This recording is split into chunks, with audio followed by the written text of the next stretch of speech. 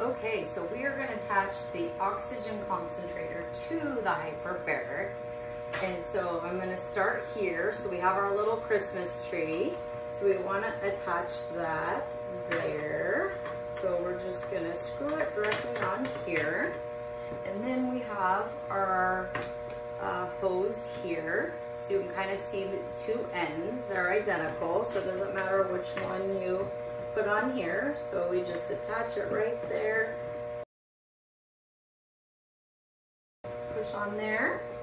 Then we have our pliers again. We've chosen this port to be the head of our hyperbaric chamber. So we're just gonna loosen that and take that off here. And then we have our valve here.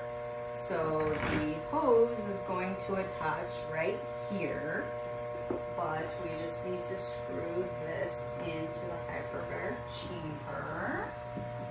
So just, you want to give it a nice one. You don't want to strip it, but just there.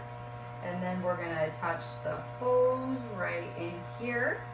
And then when we get inside the hyperbaric chamber, you can choose from the mask, the nasal cannula, or the headset. And you just attach it right here on the inside, and then you can place your mask on your face.